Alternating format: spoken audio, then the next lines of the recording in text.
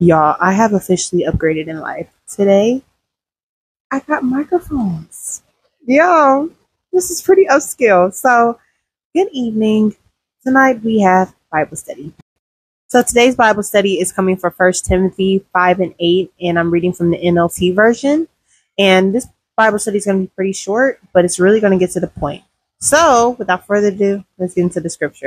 Now, you're probably thinking, who wrote First Timothy? And out of all the disciples, it was Apostle Paul. Apostle Paul was a disciple of Jesus Christ, and whenever he had his revelation and testimony, he was full-fledged for the Lord. And he wrote this particular book, First Timothy, for Timothy to stay in Ephesus and prevent false teachings of the law by others. For First Timothy 5 and 8, I will be reading from the NLT version and from the King James version. So the King James version says, "But if any provide not for his own, and specifically for those of his own house, he has denied the faith and is worse than an infidel." And then in the NLT version, it says, "But those who won't care for their relatives, especially those in their own household, have denied the true faith. Such people are worse than unbelievers." Let's get into it. Y'all, the devil is busy, but my God works even harder. So I have these little microphones that I got from TikTok, right? I start using them for the video. And what's weird is whenever I'm recording, it sounds okay. Whenever I stop recording and save the video, I hear muffles in the microphone. And it's not like just like technical difficulty muffles, but it's like whispering muffles. And then on top of that, I know I fully charged my TikTok light, right? Goes out of nowhere twice. In conclusion, I'm starting everything over, and I know it's just because the devil wants to make me irritated right now. But just know I just stumped on your head. So let's get back to the programming. First Timothy 5 and 8 from the King James Version and from the NLT version. So the King James Version says, "But if any provide not for his own, and specifically for those of his own house, he has denied the faith and is worse than an infidel." And then in the NLT version, it says, "But those who won't care for their relatives, especially those in their own house, has denied the true faith. Such people are worse than unbelievers." Let's get into it. King James Version, Paul emphasizes the pronoun he. So this is definitely meant for a man to know, because if a man does not lead the house, then his house will not be in order. If a man does not lead his house, then the house won't be in order. And if a man doesn't lead his house spiritually through God, it definitely won't be in order. So whenever Paul is saying, if any provide not for his own house, and specifically for his own, he has denied the faith. The moment that his house is not in order, it affects the household, and it's like a downhill spiral. Because if the father doesn't believe, then the mother won't. If the mother doesn't believe, then the children won't. And this goes into their teachings. This goes into the way they're raised and the way they believe in God. Of this verse, it says, "But if any provide not for his own." So providing is not just financial. It is also spiritual. It is also mental. It is also emotional. And as long as those characteristics are carried from the head of the household, which is supposed to be the man, then everything else will follow.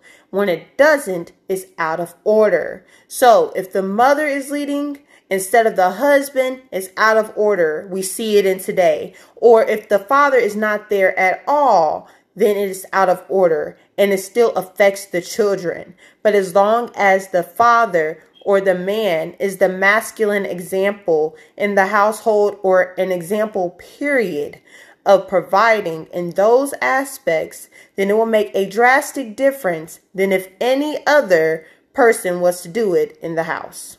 In the last part of this verse, it says he has denied the faith and is worse than an infidel, or in the NLT version, worse than an unbeliever. This is important to emphasize because it's one thing to not be a believer of Christ, someone that gave their life for you, someone that took away your sins if you fully gave yourself to God, right? But for you to bring life into this world and not provide for it, you are worse than a person who doesn't believe in Jesus Christ. And a person that doesn't believe in Jesus Christ, they have the free will and they have that choice to go to hell, because at that point, you don't want to worship God. You don't want to be in fellowship with God, which that's what heaven is. And that's where hell is the opposite. So if you don't believe in Jesus Christ, that's one thing, and you're choosing to go to hell.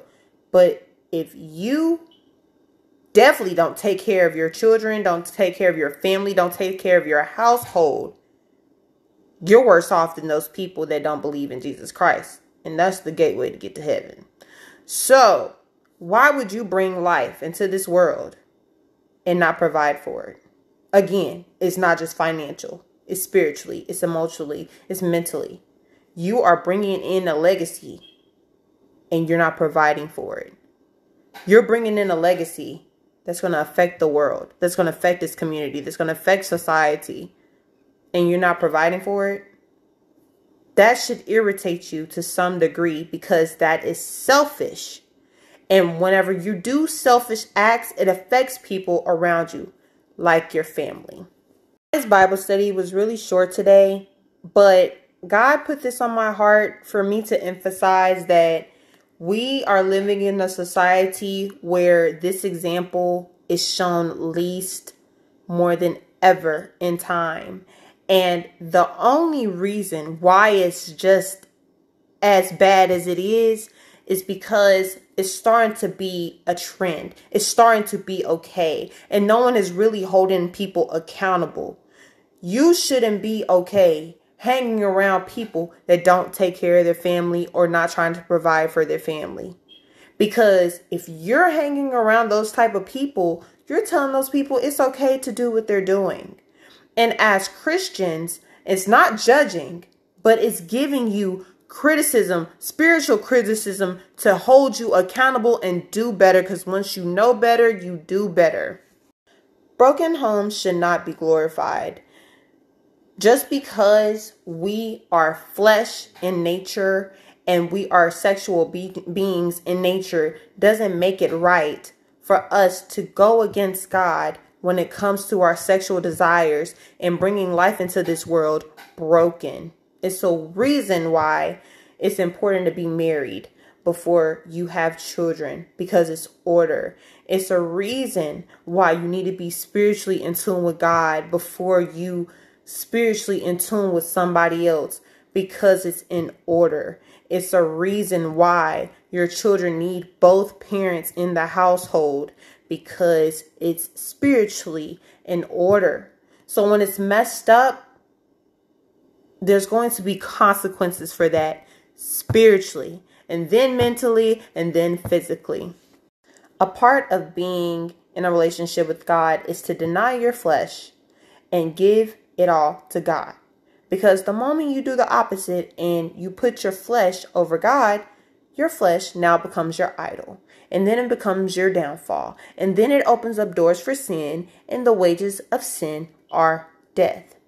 So to prevent you from sinning, from downfalling, from making things your idol, you should seek God first and be consistent, because this is the way to heaven.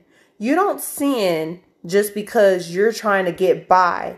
You don't sin because you love God so much.